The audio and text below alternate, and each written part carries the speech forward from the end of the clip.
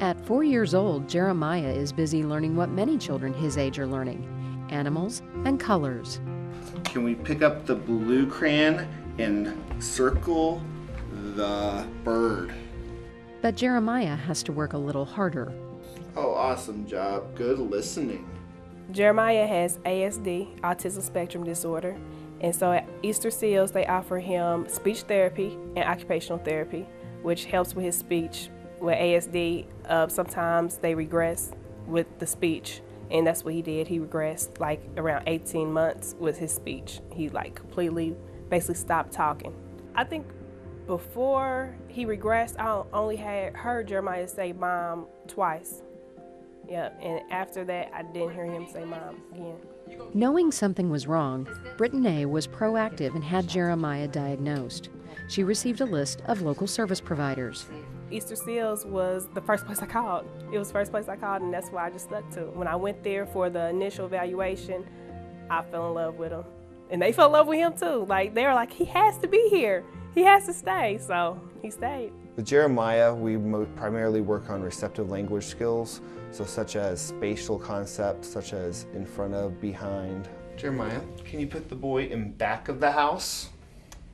Back. Where's in back of the house? Right here. Awesome job.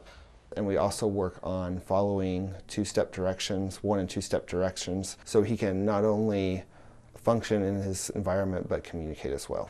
Jeremiah is a bundle of energy and receives occupational therapy as well as speech therapy. These are fun lessons that help him learn to manage his world. Jeremiah, he has quite a few sensory issues, and a lot of those are he's a very picky eater, won't eat, he actually only eats things of a certain color scheme. He's what we call tactile defensive, so getting like messy on his hands is something he has a hard time tolerating. But Jeremiah isn't the only one receiving services.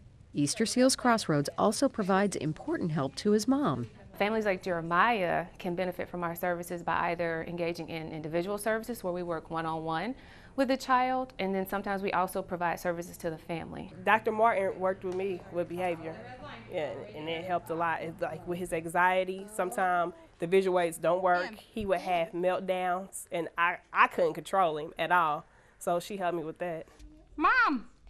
Mom. He loves coming here, and that is one thing that works great for us. Everyone has seen Jeremiah's progress since coming to Easter Seals Crossroads. But now he can almost hold a conversation with you. He's doing very well. He has very much improved. Jeremiah's only been diagnosed a little bit over a year, and he made great progress. Actually, when I first evaluated Jeremiah, I believe it was almost a year ago, he was only imitating everything we said. And as the months went by, he just started developing and thriving in his speech. So he's almost age appropriate now for as far as expressive language and saying what's on his mind. Who's chasing the fly? A frog. A frog, good. Just seeing the growth of the children is what makes our job so rewarding. And just having great families that work on the goals at home, it's just rewarding to see their hard work pay off as well. And it's great that he is as young as he is and getting the services now because he's making so many of those gains. In a year or so, he's going to be going to kindergarten.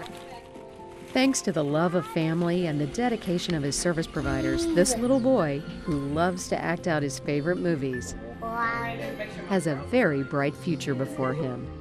Our plan is for Jeremiah to start first grade, not in any type of special ed classes. That's the hope.